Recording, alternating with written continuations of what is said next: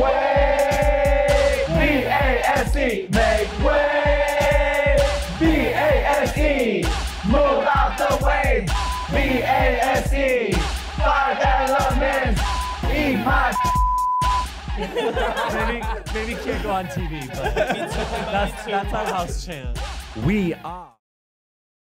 Although it's very, I guess, more in the media in the US now than ever before, it doesn't mean that it's widespread across the world.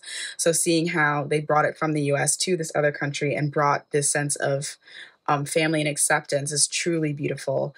I really like how the central theme of the whole thing is that, you know, you've created this house, because I personally didn't know the background of it fully, the background of ballroom in general, but you know, having a selected mother, a selected father, and having a selected family, which I think is a great analogy for that whole saying of, you know, family's thicker than blood, and that you get to choose your family, like regardless of who it is. It's up to you who you choose to be in your life. And I think it's a really beautiful example of that, and how you can come from different walks of life. And at the end of the day, all people really want is to be accepted and to have that group of people they can depend on and lean on. And the fact that these people are able to get that with each other and through ballroom and feel a sense of acceptance and self-worth is absolutely beautiful. And I thought it was great. I love the documentary style of it. I felt like I was really in it.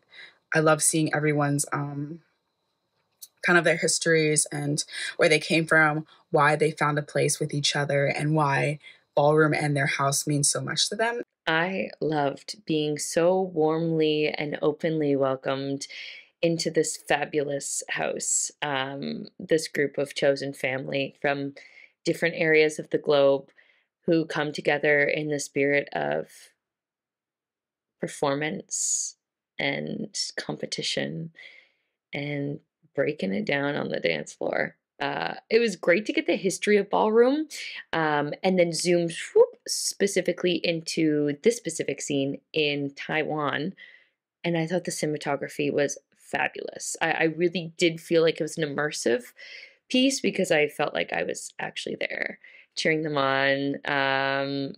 And we got introduced to these performers in a really lovely way, because we got the traditional interview direct address, which is great to get someone's story and really focus on the storytelling, where they come from, how they got there.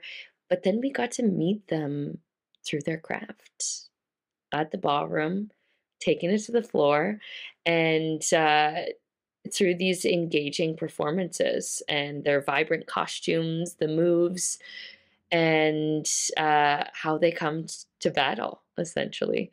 So I really loved this piece. I thought it was really well edited. I thought it flowed brilliantly, but still had a fun playfulness to it. I thought that the piece really did a great job of highlighting the central performers and that environment and sort of their inspiration and sort of the cultural and the communal aspect of the ballroom dance scene, and how translating it across cultures is so important, and how a lot of these ideas do translate across cultures, and having a space to express yourself and perform and be around people who are accepting of who you are is so vital for your sense of identity and your mental health. And I thought that the piece had a good way of sort of highlighting that in a way that was empathetic and compassionate. So I thought the piece was well done overall for those reasons. I thought was really, really fascinating. So I love that they included a little bit of the history of it, but then they also made a really good, not case, but like they really underlined what the core values of like its origin were, and the kind of things that they try to keep with them today, of like being a house of acceptance, and, you know, having a chosen family, and having a place where you could just be yourself and not feel, you know, judged or like you don't fit in or any of those things. So I really liked that they also took the time to not just talk about their particular house and what also a competition is and what that looks like, and some of the terminology that would be really confusing if you're not involved in that kind of culture, but also that they really highlighted their core values, which all the rest of it, I think one of them was saying, all the rest of it is really fun, and there's like attitude and sass, and there's all of these other things that are great to celebrate, but at the core of it, they're a family, and they're a place of acceptance. And I really liked that they took the time to highlight that, because I think that everything else is really flashy and everything else is kind of attention grabbing, but at the end of the day, that is actually what is important. Is all about community and bringing people together in a place where you don't really feel like you belong anywhere. You can find a home here. They accept people of all identities, and this gives them a space to just be, to show up as you are, to come together, and to have a community and dance it out. I think it's very important to have a space of an accepting community, especially in a world for people like us that it's not so accepting. It's 2023, yet there are still very many LGBTQIA plus issues out there on the table that we're fighting for rights. A lot of things in this nature, yet this community started with two individuals, and they have grown it to be a full house of individuals that have resonated with their message. And I think it's a beautiful way to encapsulate the history of just this small community at the Kiki House. It's a very fascinating profile. Looking into this group, you get to learn more about them, and just also learning more about not only the process of this dance group or the concept of ballrooms, but also getting a more deeper insight to why they do it. Learning that not only is this a place to express oneself, but it's a place to find a community or find a place of belonging, which is something that a lot of them have expressed. It's very hard to find in the world sometimes. A lot of people, especially with the origin of ballrooms,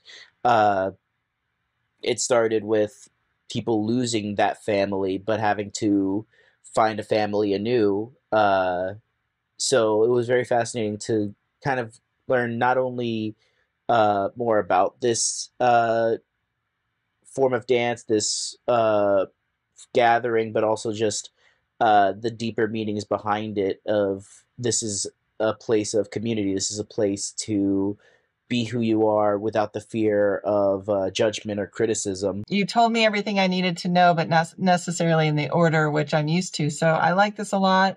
I like that you said vases are beautiful and hold something beautiful. So now I understand the title and why you named it that. So really cool, meaning named your house that, like the House of Vase. I love that a lot.